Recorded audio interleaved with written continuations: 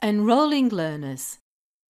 There are a number of ways in which your students can access your course. For example, your administrator might enroll them for you, or they might be automatically enrolled from outside, or they might be able to create their own accounts on the Moodle site and then enroll themselves into your course. In this video, we look at how you, the teacher, can manually add students to your course and how you can find out the other ways in which they can access your course. If we click the Participants link in the navigation drawer and then click the gear, there we see Enrolled Users and Enrollment Methods. Enrollment means how students get into your course, whereas Authentication means how they get onto a Moodle site, which we do not look at here. If we click Enrollment Methods, we can see the different ways that they're able to access or be enrolled into a course. The first one we see is called manual enrolments. This means that students can be enrolled into the course by their teacher.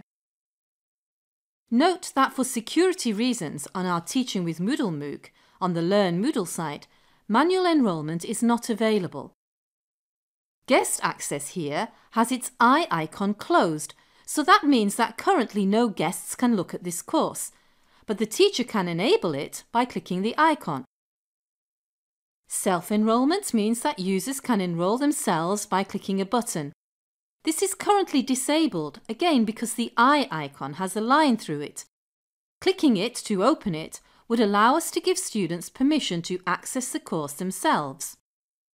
If we now go back and then look at enrolled users, here we can do two things. We can see the list of who is already enrolled in our course, and that's currently just the teacher, Sam.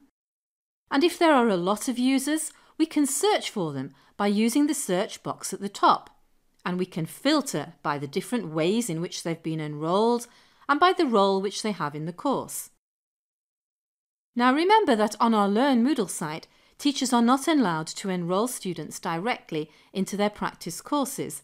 But if we go into a different site and a different course, we can see how to do this. To enroll users manually, we click the Enroll Users button and then choose the role that we want. Currently, it's set at Student. As a teacher, we don't normally have the rights to enroll other teachers into our course.